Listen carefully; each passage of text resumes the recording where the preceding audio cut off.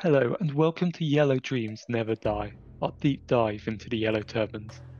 The Zhang brothers have been crushed and their rebellion finally put down. Song through song, a hero of song, but this will not be the last time we say yellow cloth wrapped around heads in rebellion. As you might have noticed, I'm not the friendly voice of Stephen, but never fear, he is here, dressed all in yellow and ready to rebel. Hi, everybody.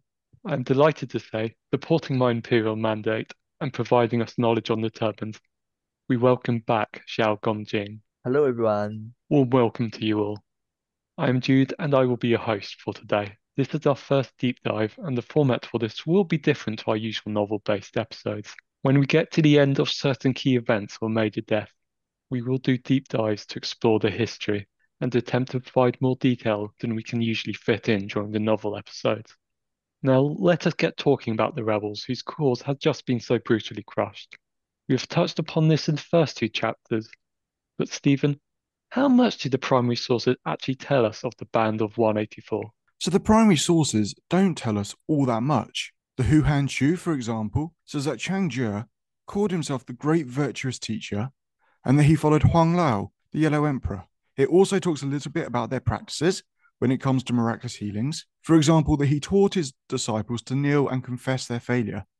He then gave them blessed water and magic to heal the sick. According to the sources, many recovered, and so people followed him. The Sangozi goes into a little bit more depth, saying that masters carried staves with 9 knots in. He also says that those who were healed were said to be believers in Taoism, so by implication, those who weren't healed weren't true believers. So I'm going to speculate here and suggest that this might be the reason why so many were said to be healed, because people didn't want to admit that they hadn't been healed because they wanted to be seen and accepted as true believers. We also hear a little bit about their structure in the Hu Han Chu.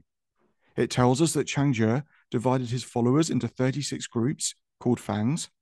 Some were great fangs, and these had over 10,000 men in, and other small fangs contained 6,000 or 7,000 men, and each fang had a leader appointed over them. But that's it. That's all the primary sources tell us. And one of the reasons for that is that the people who won the campaign were Confucian, and so weren't biggest fans of a Taoist movement. And so they didn't really want to say anything about these people, and no prominent members of the Yellow Turbans survived to put down on paper their own beliefs. So, Stephen, is there any fascinating little stories that might just be a little negative? Yeah, absolutely. So in the Hu Han Shu, and I'm using a translation of that done by a guy called Paul Michard, we read that having killed a man to propitiate heaven, Chang Jie called himself the Lord of Heaven General. And so we're told that the Yellow Turbans did a human sacrifice. That's what they did. They did a human sacrifice to get heaven on board with them. Now, modern scholars think that's pretty unlikely because that really doesn't fit with the character of what we know of the wider Yellow Turban movement. So what you're saying is we shouldn't have done a human sacrifice before this deep dive. I think human sacrifices are always wrong. Gongjin, are there positive stories, little stories that give us more insight into their attitudes? Uh, There are actually quite a few of them, and one of the most remarkable ones, are actually about the Turban's respect to scholars. For a lot of those Turban attacks, the Turbans actually had a collective decision and agreement to not attack renowned scholars that were currently living in the commanderies and the counties that they were living. And it's quite remarkable in the sense that we always have the impression that these rebels might be uneducated or uncivilized, but actually maybe they weren't. so we have limited and not entirely reliable information on the Turbans. Why, given the size of the revolt, was so little recorded by scholars of the time, Steve? Because at the time, it probably didn't feel like they were that significant. There were various other rebellions that were going on. Even in that one year, 184 AD, we know of a few other different rebellions, one called the Rice Sect, and that one lasted as a rebellion for many, many years. And so, in comparison to that one, you can see why perhaps this one was considered insignificant. So we got a famous rebellion of which people are fascinated, but for which there is so little to know about. are we sure it was a peasant revolt, or is that something that was also in dispute? No, so we're not convinced there was a peasant rebellion, or not entirely a peasant rebellion. For example, I recently read an article called "Who Were the Yellow Turbans? A Revisionist View" by a guy called Chi Yin Chen. And in it, he argues that some of the evidence that's put forward rather suggests that they weren't just peasants. So, for example, there's talk of them carrying coin with them, and that doesn't and having wealth, and that rather implies that they came from a more middle class background. And he's absolutely convinced, and I found this argument particularly convincing, that Changche and his brothers himself came from the landed gentry. And actually, that does rather make sense of how they are treated by the Han Dynasty. One of the things that I think we picked up on a previous episode is if this movement was becoming really widespread, and it was, why did the government ignore it for so long? Well, the Zizing Tong says that the reason they were tolerated for so long was simply because Changche was educating his followers. So what he was doing was educating them. And if he's educating them, that implies that he has a degree of education, and probably education that's sanctioned by the state. And actually, Rafe de Crispigny picks this up, and he says that they've recruited members in Loyang itself, including eunuchs. And so if they've got that following, then they probably seem like a benign group. And the fact that they had followers from the various different levels of society means that no, this wasn't simply a peasant rebellion. Gongjin, what are your thoughts on peasant, gentry, or mix of the two? I actually quite agree with what Finn say, especially the part about where they were actually able to make a decision and actually successfully infiltrate into the various government posts. It just says that there's at least some kind of education level there, and that is just not about peasants. And if I recall correctly, Emperor Ling also pardoned many previously punished scholars and officials involved in opposing the eunuchs after hearing of the rebellion. So that does seems to suggest that at least the central court linked some of these rebellions with some of these perhaps unhappy officials. It might not be a peasant revolt. We don't know much about them, but at least we have the name right, don't we? Well, that's a good question. Actually, we don't. If we were wanting to refer to them as they refer to themselves, we would call them the Way of Great Peace. The name Yellow Turbans is actually a hostile name placed on them by the Han government. It comes from the fact that they wrapped yellow turbans around their head, and so they became known as the Yellow Scarves or the Yellow Turbans. But that was a derogatory name, and the way they phrased or called themselves was the Way of Great Peace. Another name that they got called was the Ant Army because there were so many of them. But again, that was not meant as a compliment. That was definitely used as a derogatory term. But I do like the Ant Army. I am now going to change this entire podcast to referring to them as the Ant Army. You'll lose people very quickly if you do. What about the Way of Peace, the text that in the novel is given to Zhang and for which the movement is now so well known and associated with? Yes, so the Scripture on Great Peace, also known as the Taiping Jing. In the novel, Changjie is given the book by Ganji, and is now synonymous with the Yellow Turbans. In fact, it's where they take their name, the Way of Great Peace. But did the Yellow Turbans actually possess that book? Well, the reason that this is a question worth exploring is that we have the remains of a book called the Taiping Jing now. And if this is a book that Changjie had, then it would provide an insight into what they actually believed. And we'd actually have a source that wasn't written by those hostile to the Yellow Turbans. So a guy called B.J. Mansvelt Beck has written a great article on this topic called The Date of the Taiping Jing. He basically says that the earliest we can say a book called the Taiping Jing definitely existed is 649 AD. That's because someone quotes the Taiping Jing in another work at that time, and that quote is in our surviving material. Therefore, we know that the book then definitely existed and definitely matched what we currently have. And the description of the book in that source also fits with what we've got. It says that it was 10 chapters long. However, the title Taiping Jing is mentioned even earlier in sources dating from the latter Han. Fan Yi, who wrote the Huhan Shu, mentions that Changjie had a copy of the Taiping Jing, but this version is described as having 170 chapters, not 10, like the Taiping Jing spoken about in the 7th century. Hence why there's debate about this. So are these two books connected? Well, Beck speculates that the latter Han version went through a series of editing, but he concludes his essay by saying, since no one has found positive evidence of non-Han material in the body of the text, the Taiping Jing, in spite of its shaky text history and possible rearrangement of its texts, can safely be treated as a genuine latter Han text. Basically, he says, we can't know conclusively, but his suspicion is that the text that we have today is at its core the same as what Changjie had, and therefore we can look at it to know more about what the Yellow Turbans believe. Now, if you want to know more detail about this, then do go check out that article. It is available on JSTOR. Okay, so while we can't 100% say this was the book Zhang had, I know you are interested in the content of the Taiping Jing. So what did it actually teach, and what it might teach us about what the Turbans thought at the time? Yes, great question, Jude. So as I said, some of the Taiping Jing still exist today, and most of the sections from 41 to 66, in fact.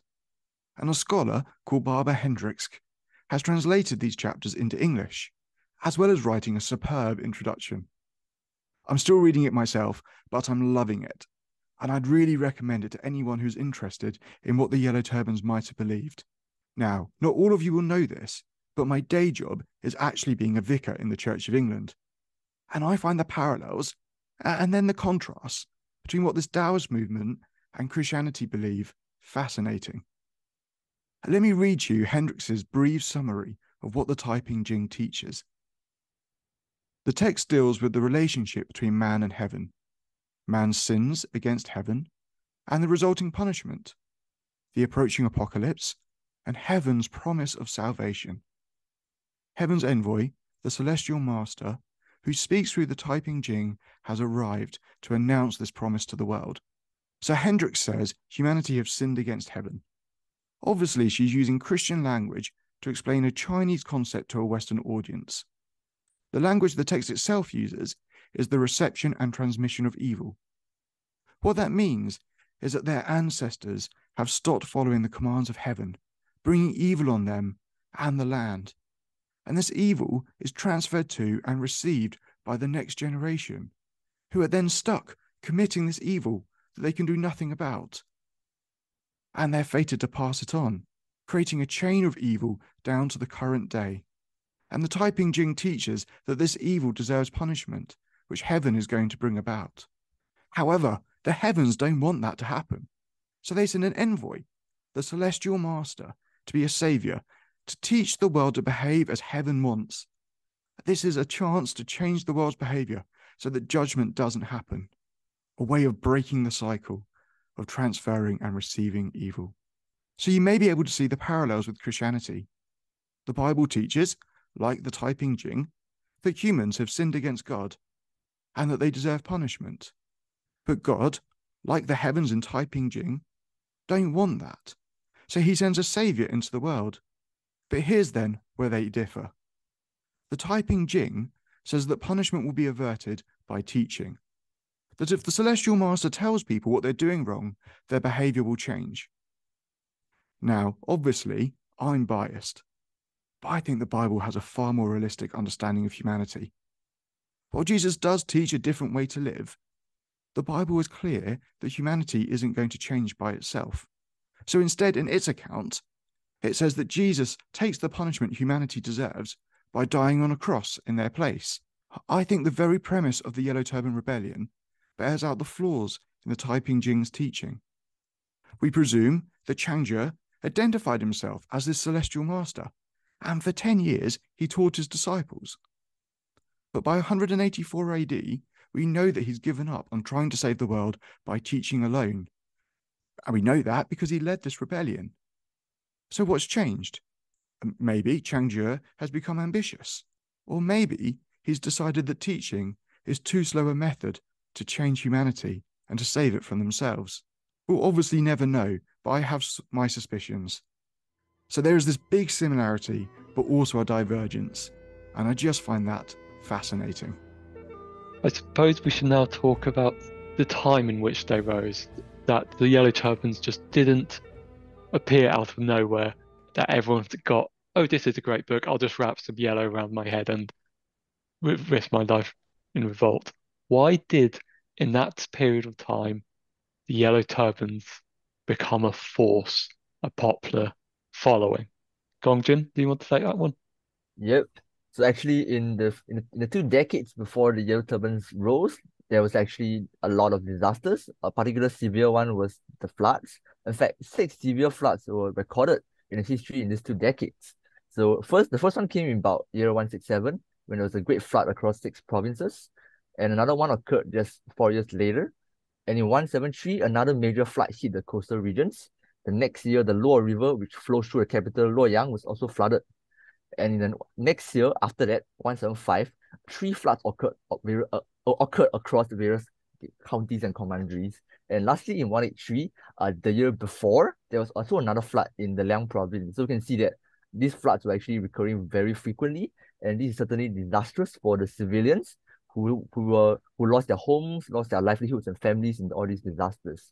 And when these sufferings were not addressed adequately, I would imagine that the unhappiness can become a huge driver for uprisings and rebellions. And I think it's worth saying, isn't it, that the Yellow Turbans had been active for a decade before the rebellion actually happened. So they'd spent a lot of time evangelizing, telling people about the way of great peace and convincing people of that before they rebelled. And so they probably did have great buy-in, as Gongjin says, from the floods and from the repercussions of floods, because one of the issues with floods is it damages food supply. And so the fact there was floods led to famine and all kinds of other issues.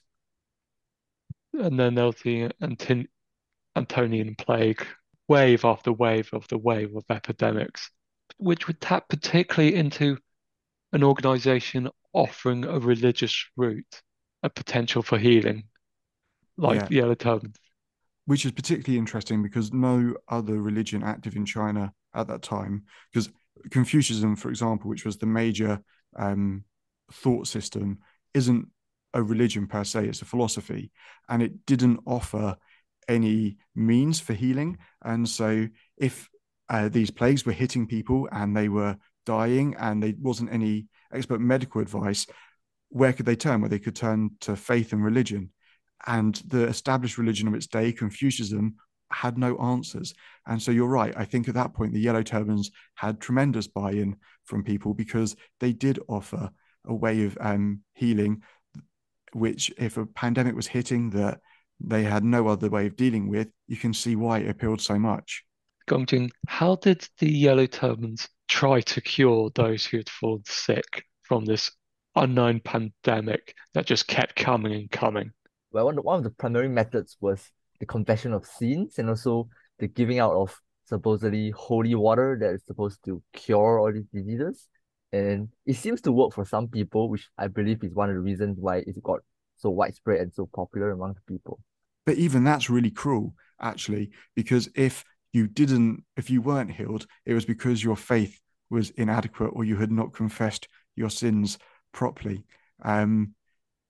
Which means that people were going home not healed, having believing it was their own fault that they hadn't been healed, and their families believed it was their fault that they hadn't been healed, which is just brutal. They can't, with so much going wrong and discontent with the government via various problems, like farmers losing their, well, farms. What were there other groups that were trying to tap into the troubles and offering their own uh, relief, as it were? Yeah, so one really prominent group, which I mentioned earlier, are the Five Pecks of Rice movement, which sometimes gets associated with the Yellow Turbans. Certainly, historical sources from about 60 years ago tried to tie them together really closely. So, Five Pecks of Rice were a Taoist movement. They may well have had the Taiping Jing, and they did do healings in a similar way. And the leader of that movement was a guy called Chang Lu, who's got the same surname as the Chang brothers. So you can see why there are parallels there and why people joined them, but they took place in completely different parts of the country, and there is no evidence whatsoever that they communicate with each other. But to answer your question, Jude, they did believe in miraculous healings, and they had very similar ways of going about doing them. And so clearly there were other groups and other sects that were going about offering miraculous healings, not just with the same method, but in a variety of different ways. In the south, actually, there was also a very similar kind of cult and healing going on, with this person called Yu, also written as Ganji in some history texts. It's basically also a kind of Taoist that's based in southeastern China then. What's interesting about that, Gongjin, is that the group I've mentioned, the Five Pecks of Rice, and the group that you've mentioned that's associated with Gangji, they were both peaceful. They didn't do a rebellion. The Five Pecks of Rice took over their city and made it a religious state, but they didn't attempt to expand any further, unlike the Yellow Turbans. So what's different about them? Well, I guess they were the most popular. They were the most successful group. They had the most followers in different parts of the country, which perhaps led them to believe that they could rebel and be successful compared to the others. But I also wonder if that meant that the government conflated them all into one group. No one in power in the central court were Taoist, and so they probably weren't bothered enough to investigate these different groups and to see if they were and see the differences. Instead, they probably just saw them as a Taoist monolith that disagreed with them and couldn't tell that they were actually separate groups that had different practices and different methodologies. That leads us perfectly into our next section, when the Yellow Turbans, after a decade or so as a religious educational group, began to plot against the Han. And the Han, for reasons that you just mentioned, just ignored it, apart from a few courtiers. Don't really get a sense of when the tide begins to turn within the Turbans, that when it begins to change into a plot. But well, you say that, and you probably are right. But I noticed as I read through the primary sources today that they only started recruiting members in Luoyang in 184 AD. And I wonder, therefore, if the decision to become a rebellious group rather than a peaceful religious one was one that was made actually really quite late in the day. whether that was just like the final part of the plot, if you get the provinces and then try the capital. You can definitely interpret it both ways. But it did strike me that having been a movement for 10 years, that they only started trying to get followers in the capital that late on, just implied that it certainly came a lot later than I don't believe it was Chang Zhe's original plan, I guess is what I'm saying. Gongjin, do you have any thoughts on that? I think that's very plausible. I mean, I think in history we can see that a lot of times people do change when they get more power and strength. And it does seem that with more followers and with more influence over the state, maybe Zhang Jue and Zhang brothers wanted to achieve something even bigger, and hence they advanced to the capital. We do have evidence of Han court figures in contact with Yellow Turban figures, which, once the revolt came out, became a bit embarrassing. But how many of the Han figures would have necessarily been interested in the revolt aspect or were sharing a religious interest? That's a really good question. And I guess to some degree, we don't know the answer. I can imagine that there was a lot of people in the court for whom they were just interested in the religious side. As we've mentioned earlier, Confucianism didn't have all that much to say about healings. And it wasn't just peasants who were going to be affected by the Antonian plague. There were also going to be nobility that were dying from that and court officials. And so you can see why there were some that would be interested in the religious angle. But we do know that two eunuchs were involved in the plot, don't we, Gongjin? Yep. And interestingly, in English, they sound like the same character. One is called Feng Xu and one is called Xu Feng. So it sounds like a silly transcription mistake in English, but actually, they're actually two distinct people with distinct characters in Chinese. Yeah, so there were two eunuchs, as Gongjin said, Feng Zhu and Zhu Feng, who we know were plotting with the Yellow Turbans and were actually executed for doing so. when the plot came out. And so, whilst maybe not everyone in the court who was involved in the Way of Peace were being rebellious, certainly some people were. If I recall rightly, Emperor Han had an interest, encouraged by members of his palace and his family, in the Huanglou, both on a personal and political level. And some members of the court certainly seem to have maintained that interest after his death. Other than that, I think there was also a case of the one of the 10 attendants, Zhang Rang, having his retainers contact the Yellow Turbans as well. And it was found, I think it was found by one of the court officials, and they used this as an excuse to criticize the 10 attendants, but of course they got away with it.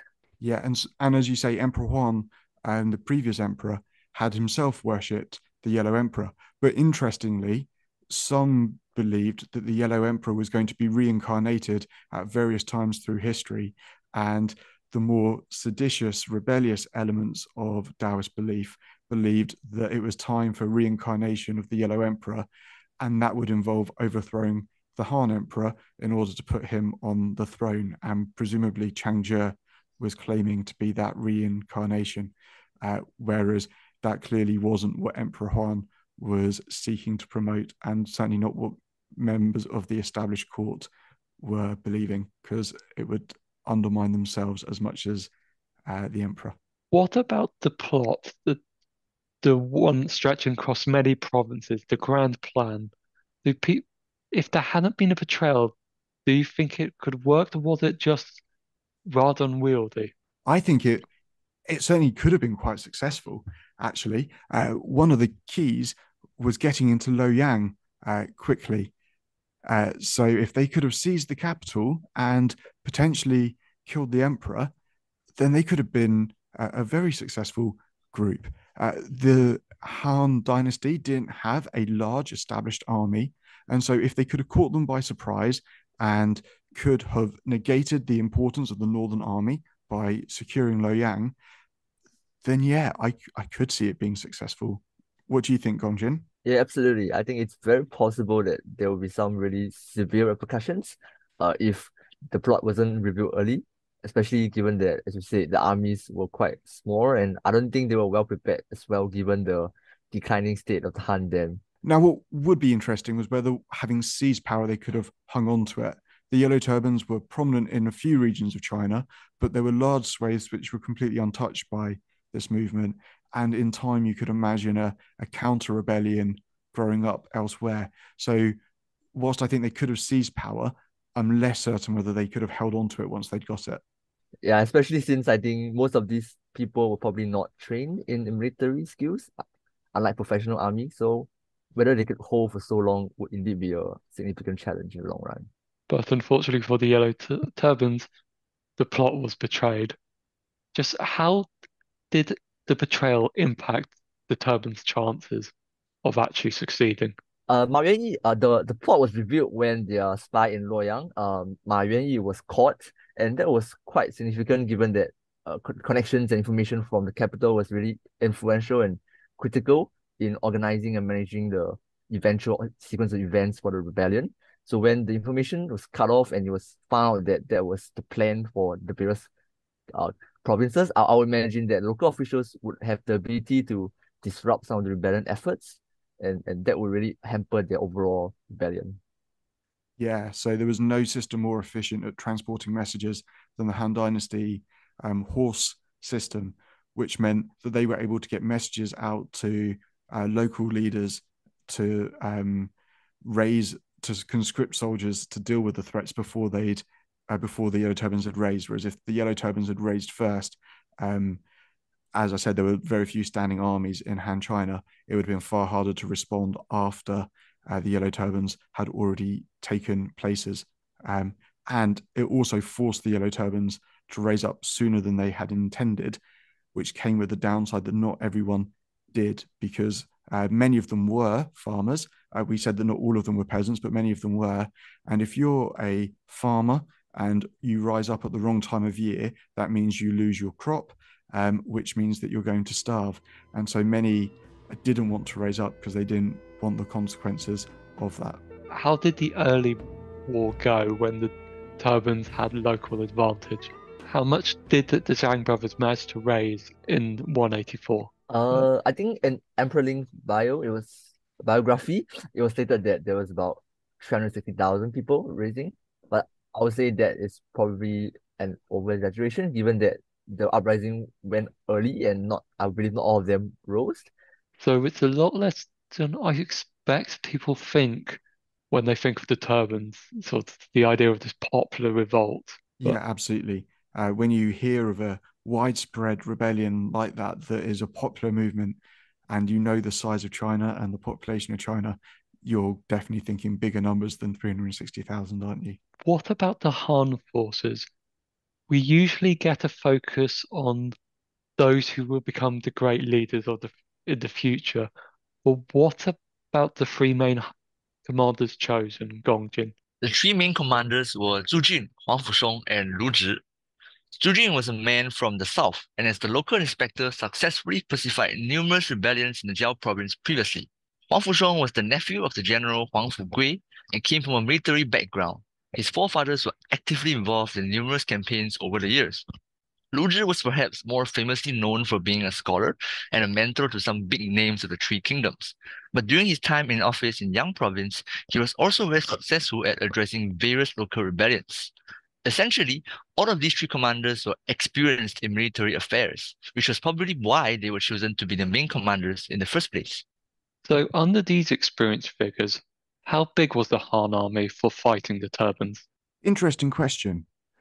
And to some sense, I can't give you a conclusive answer.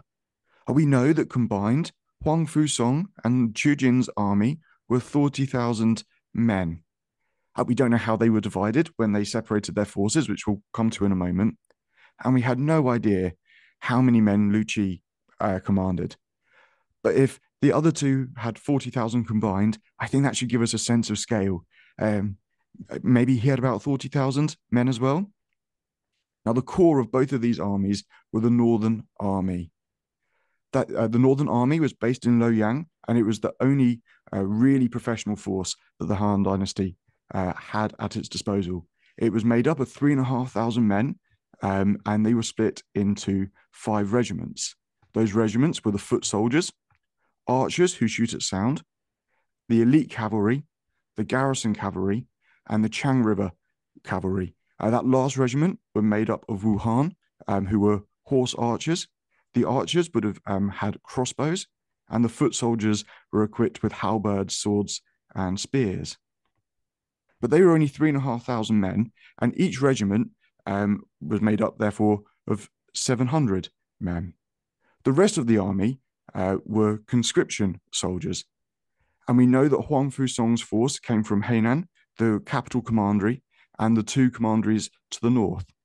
But that's all we really know about the makeup of the armies. So we've discussed the Turbans, the Han army raised to face them, including who was to lead the forces. In the early stages as the Han gathered its forces, the Turbans did capture a few Han kings, and some plans were nipped in the bud by the speed of the Han response. However, there was warfare, and I think we should take a brief look at how the campaign historically went. Why don't you kick us off in the first stronghold to fall, Steve? Yes, so Yu province was the domain of Bo Sai, in my opinion, the most capable of the Yellow Turban commanders. We know that he was a large division commander, and we think that his forces were more than 20,000 men, but certainly not much more than 40,000. So larger than Chu Jin or Huang Fusong's armies when they separated, but certainly not much larger than them combined, and probably a bit smaller. Now, Chu Jin took his army, probably about 20,000 men. We don't know exactly how they split them, but he was the first to encounter Bo Sai's force. And all the sources tell us about that conflict is that Chu Jin lost. However, Karl Laban makes some observations from the sources' silences. He notices, for example, that there is no mention of an administrator or any local forces. So he suggests from that Bo Sai had already taken Yangdi, the capital for the commandery, and defeated all the local forces. So probably the Yellow Turbans were using that city as a base. He also points out that it took Chu Jin almost a month to retake the field after this loss. And so the Han forces probably took quite a bashing.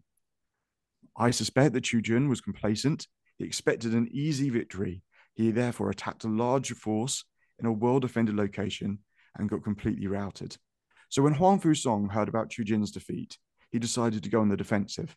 He marched to Changxi City, and Bosai, flushed with his recent victory, advanced after him and laid siege to that city. Huang Fusong's men became demoralized as they were outnumbered, and obviously Bosai's men were full of confidence. They'd just beaten a Han army. However, Huang Fusong is a talented general, so he comes up with a cunning plan. He'd noticed that the Yellow Turbans had made a mistake.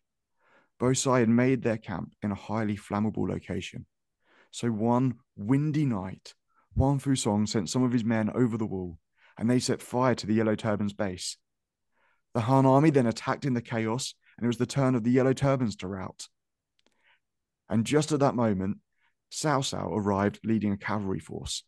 So the Yellow Turbans ran, and Huang Fusong, Chu Jin, and Cao Cao decided to combine their forces to defeat Bosai's army once and for all.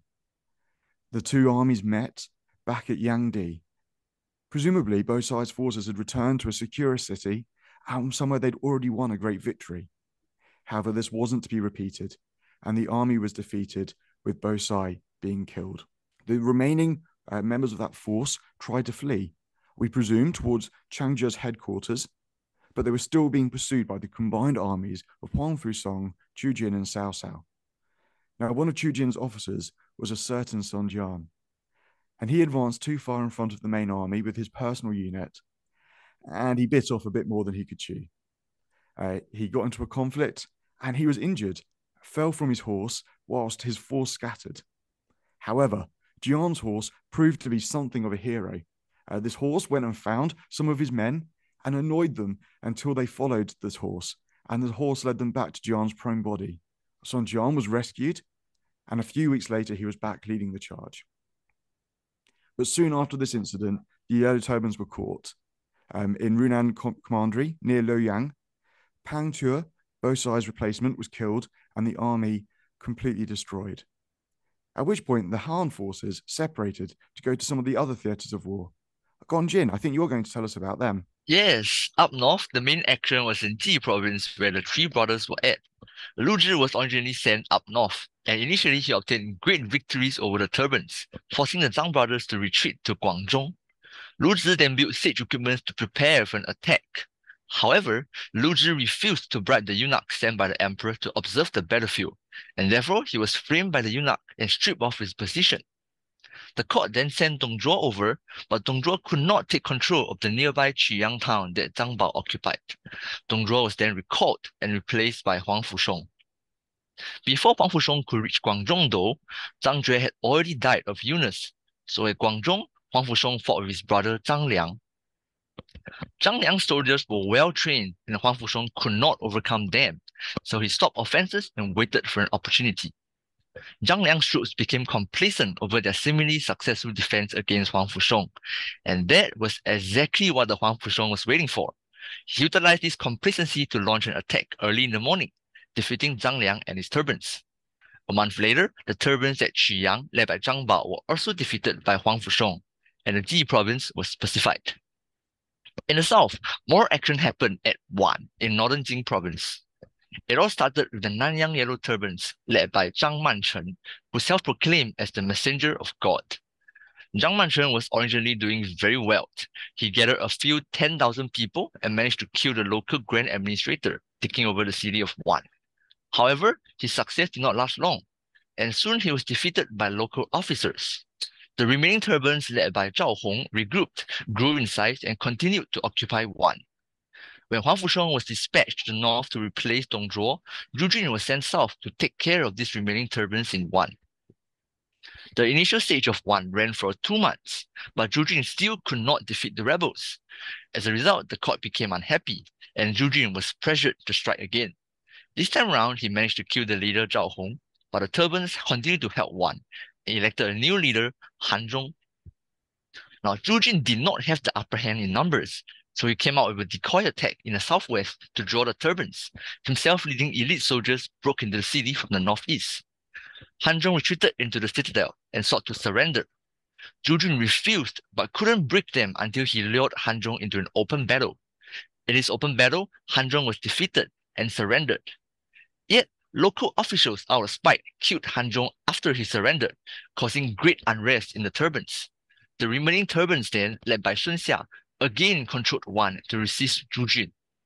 It was only after some time that Zhu Jun finally broke open the city, killed Sun Xia, and finally pacified the Wan area. And that marks the end of the Yellow Turban Rebellion. Why did the Han once state, apart from the early advantage they got of discovering the plot, why did they win, and how much credit should we give the court? Well, He Jin himself deserves some credit, I think, because first of all, he discovered the rebellion. And actually, when the Han Dynasty found out about it and heard what he said, they did respond promptly. They sent forces out quite quickly. They put competent men in charge of their armies. And they did seem to equip their armies quite well. So I think, actually, to be fair to the Han court, once they finally took the threat seriously, they did handle it fairly well. Why did the Han Dynasty win against the Turbans? I think is a part of the question you're asking. Well, because they had superior generals, they had more professional soldiers, and they were better provisioned and equipped. Do you agree, Gongjin? Absolutely. And I think on the Yellow Turbans part, many of them were, as we mentioned earlier, farmers and poor people. I doubt that they have professional training, and I doubt they have professional provisions, and I doubt that they have stable supplies as well. So I'll imagine they were pretty hungry for most of the fights as well, and will not last long. They hadn't been able to harvest their crops, had they? You'd think if Yeah, the rebellion had happened when they'd intended and they'd been able to bring their harvest with them, they would have been in a far better position. So what was the attitude of the Han court and its armies towards the people who had risen in a major revolt against them? Well, interestingly, you spoke about the response of the court and the response of the armies. Perhaps they responded slightly differently. I think the court were quite happy to issue pardons. They actually issued a general pardon to everyone involved in the rebellion, except for the Chang brothers themselves. However, that didn't quite filter down to the army, who were pretty brutal. The most obvious example of that is the Battle of the City of Wan, which was the capital of Jing province, where no quarter was shown whatsoever. And that's actually a question that's asked in the novel by Liu Bei of, well, why won't you let them surrender? And the commander, Chu Jin, says, well, why would I let them surrender? If I let them surrender, then people will believe there's no consequences for rebelling. Whereas if I kill them all, then it will make people hesitate to rebel in the future. Were there Turban commanders who shone in this brief rebellion? Was there anyone who sort of stand out for you as having done well in difficult circumstances? Yep, I think the most remarkable for me was Bo Cai. I think we mentioned it a bit earlier. He was one of those rebels that actually defeated the Zhu Jin, which came out to be one of the main commanders in the battle. And even when Huang Fusheng went to help Zhu Jin, he was also temporarily surrounded and stranded at Changshe by Bo Cai initially, which goes to show that actually, at least at that point, he was quite superior in terms of tactics and military wise. Yeah, I agree. He's the standout figure. The fact that it required Chu Jin and Huang Fusong to combine their forces to defeat them, and even then he had them surrounded in a city on the back foot. I think that's really impressive. Two that stand out for me, Zhang Liang, because it's described that his troops were very well trained, and that when Hong Fusong got his chance to going north, he actually found it very, very difficult and had to try and tire them out before and then attack when they were relaxed. So I think that deserves credit. I think also, while no one figure gets a lot of credit, the Turbans around one, just for they kept coming back, and it must have been a bit embarrassing for the Han to lose what was something of their third capital, the sort of the home base of the Liu clan, as it were. Yeah, I mean, Zhang Menchang was the commander at that point, wasn't he? And so he did win a significant battle. So yeah, I agree. I think all three of those figures do deserve credit. What did it tell us about the state of the Han, that there was quite a bit of sacking going on? Liu Ji was arrested and put in a cage cart. Dong Zhou had a go, got sacked. Hong Song eventually got there. Su Jun was nearly recalled from the field because he was struggling against one. What does that say about the state of the Han towards its own armies? I think it says quite a lot of things. I think it says that there was bribery going on. So one of the reasons that Lu Qi loses his position as general initially is because he refuses to pay a bribe. So I think we can see bribery going on. I think there's a lack of trust from the central court towards its figures. I think there's an arrogance there that they presume that they should be able to crush the Yellow Turbans very easily.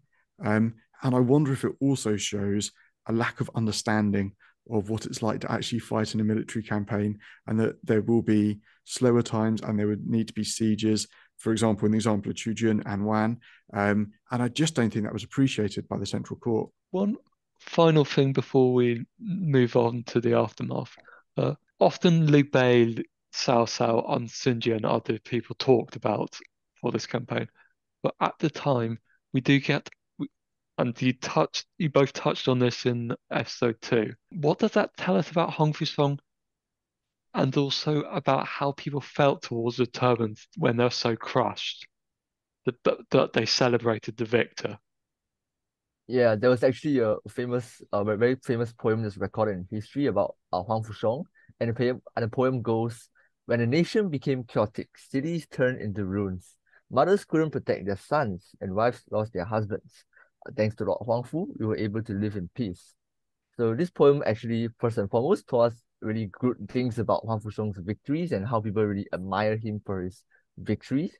And I think it also goes to show that not all the civilians and not all the ordinary people were supportive of the Yellow Turbans. A lot of them also actually suffered from this rebellions and really want to get rid of the Turbans. You can imagine, even if you were sympathetic to the cause, when it started having real life implications for you, when there was less food because farmers were off fighting, or your crops had been destroyed because someone had trampled over them, or whatever it was, you can understand sympathy running out pretty quickly, can't you? At which point, the person that brings stability is going to be a hero. I do think it's interesting that Huang Fusong was someone who, at the time, was really recognized as a significant figure, yet he's a footnote in history. Because of the Romance of the Three Kingdoms, most people don't even associate him with the Yellow Turbans. The one Han figure that's recognized is He Jin, and beyond Not that, in a positive way. not in a positive way. And beyond that, people tend to think of, as you say, Cao Cao, Liu Bei, and Sun Jian, who, by the way, of the three, I think Sun Jian deserves the most credit for this campaign. Particularly as he got wounded, and Liu Bei had a smallish role in the north that gained him vital experience, but very much a local affair. Was Sun Yun was with the main army for a Yeah, lot of it. Cao Cao provided important reinforcements in the battle that eventually defeated both sides, didn't he? So that is significant, a cavalry detachment. But Sun Jian was an active member throughout the campaign, and according to his own biography, not mentioned in Chu Jun's, it's worth saying, but in his own biography, it does say that he was the first over the wall when one finally broke. The Turbans are dead. Stephen looks downcast. But what about the aftermath? What did this mean for the Han politically? Did they make changes to try and deal with any problems that have been exposed? I think the whole uprising and the whole chaos that followed the Yellow Turban rebellion initially does shows that regionally there needs to be stronger military control over the different areas, and I would say this aided in the setting up of regional supervisors by the court, which showed weakened central control over time. It's the creation of the governorships, or the revival of the governorships, I should say. Yeah. And next is the fact that He Jin was promoted as a result of this. At this point, he was he attendant of Hainan? Was that his official rank? Yes, he was the intendant of Henan. Yeah. And he goes from that to being commander-in-chief of the army, which is obviously a significant role. And we'll see in the next few episodes what He Jin does with that responsibility and the impact that has on the government going forward. But actually, his promotion is really significant because of the ongoing implications of him. And Hong Fu-song, his role wasn't quite over. His popularity put him in a bit of an awkward position with one advisor. Yes, all these victories put Huang Fusheng in an awkwardly influential position to do many things. After the end of the rebellion, a former magistrate advised Huang Fusheng to take advantage of the power and popularity he amassed from pacifying the Yellow Turbans to rise up and seize the realm. But Huang Fusheng refused. And this is a recurring theme in the next few years, where we have other people coming along selling similar ideas to Huang Fusheng, and Huang Fusheng rejected all of them, sometimes at the cost of putting himself in danger. This really demonstrates his character as someone who is upright and loyal to the Han court, especially in comparison to some others who would gladly take this opportunity to seize power, to become warlords and so on. Now, of course, his upright personality did cause discontent among some people, and as he chose to not get involved in power and politics, he does get sidelined from the main story. As Steve Questley puts it, he's someone too honorable for his time. Such a shame he fades from history. He sounds amazing. I think one thing worth pointing out as we start to go into the cultural memory of the Yellow Turbans, sort of the way people see them now, is there's often a perception of the Han were relying on warlords, sort of having to call upon others to help them. Do you think that's fair? So I think Sun Jian perhaps is a proto-warlord. The army that he gathers or that he brings to Chujin is based upon his personal followers and conscripts that he's been given direct authority to bring with him. But no, not really. After the war ends, Sun Jian is given rank and he disbands this personal army and he just takes a few loyal retainers with him. Cao Cao and Liu Bei both become standard officers again. And no, so there aren't warlords yet, but I do think we see the first seeds of what will lead to warlords coming later on. The Turbans have a very particular role in the story with both the novel and video games, that they act as a starting point for the era. You get to meet the three families that will dominate the wars to come. Has this overinflated their importance, or would you call this the start of the era? No, I think it's overinflated the importance of the Yellow Turbans, as fascinating as I find them. I think the far more significant rebellion is actually the Liang rebellion that follows on from it, which rather gets lost in Romance of the Three Kingdoms and modern retellings. But because of the impact it has on Dongzhuo, I think it's a far more important rebellion. But as you say, the reason we all think about the Yellow Turbans as the start of this period is because that's where the Romance of the Three Kingdoms starts, and the Romance of the Three Kingdoms starts there because it's a convenient way of introducing us to Liu Bei, Sun Jian, and Cao Cao. Yeah, absolutely. I would think that although the Yellow Turban Rebellion was quite a big thing then, it wasn't as significant compared to the Liang Rebellion later. This Liang Rebellion we see after the Yellow Turbans was pretty much a continuation of the long-going Liang conflict latter Han had struggled with for almost its entire existence.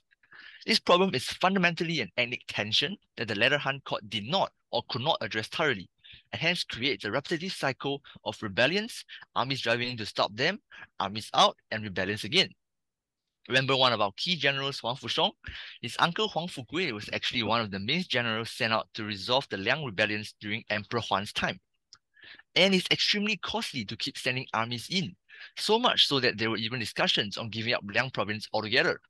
So certainly Liang problems were more of a headache and a game changer than the ones of Yellow Turban Rebellion. Do you think the lack of information about the Turbans allows people to sort of see them in a way they want to, that it's peasants, that they could be heroes, they could be villains who'd gone out of control and threatened order? Yeah, undoubtedly. I mean, the Yellow Turbans have been imprinted on, for example, by the Communist Party, for whom a peasant rebellion is something that's going to fit the narrative that they wanted to communicate. So I think that they have been used by various different factions at different times to suit their own narratives. Yeah, I think the ambiguity doesn't certainly helps in the sense that because we know so little about them and all we know about them are little pieces of information here and there, it is very easy for us to use this information to craft a convincing story for our side. And I guess that's also part of the reason why it's so fascinating. I suppose my final question to you both is, what do you two both think of the turbans when you look back on them? Any particular impressions or sort of things you would like people to remember? Looking back, I think the Yellow Turban Rebellion is a reflection of the people's discontent with things in life. For many people then, this was also when they started their careers, where they make a name for themselves, like Sun Jian, and eventually they will become big names of the era. One quite interesting point is that the rebellion's name carried on long after the main turban forces were eliminated. We have various groups of people following the turbans. We have Zhang Yan and his Black Mountain Bandits that rose together with the Yellow Turbans. We have Yang Feng and his White Wave Bandits that were originally Yellow Turbans. And also the different groups, collectively known as the Yellow Turban Remnants across various provinces. We even have records of these people after the year 200. That is almost 20 years after the original Yellow Turban Rebellion. We don't know how sincere these people were to the original Yellow Turban cause, but they do highlight the lasting impression of the Yellow Turban Rebellion amongst the people. I think this is something that we often do not think about, but worth remembering. I think the first thing that came to my mind when you asked that question, as a reflection on the Yellow Turbans, is I wish they'd stayed a peaceful movement. And I wonder if they would have had far more influence if they hadn't gone to war and had continued with their evangelism, offering hope to downtrodden people. I just can't help but think that would have led them to having far more influence. I always enjoy sort of their narrative role and how they've sort of become the big symbol of the Han's problems. They're more symptom than a cause, but they just show for a lot of people that things have just got very, very bad. But And I think that's a really good point. Maybe that's another reason why it's a convenient start to the novel, because they do symbolize all the issues with the Han court that, as you say, are the things that lead to its eventual collapse. And so, as you say, if we view them as a symbol rather than a symptom rather than a cause, then I think they do have an important part to play in the tale of the fall of the Han Dynasty in the Three Kingdoms. that seems a good point to end. I hope everyone enjoyed listening to this deep dive on the short but memorable rebellion. A big thank you to Stephen and Gongjin for your most interesting contributions.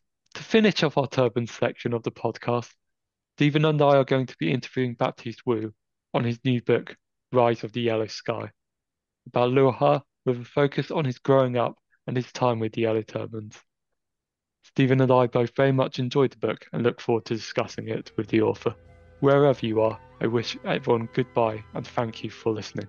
Goodbye. Bye, thank you.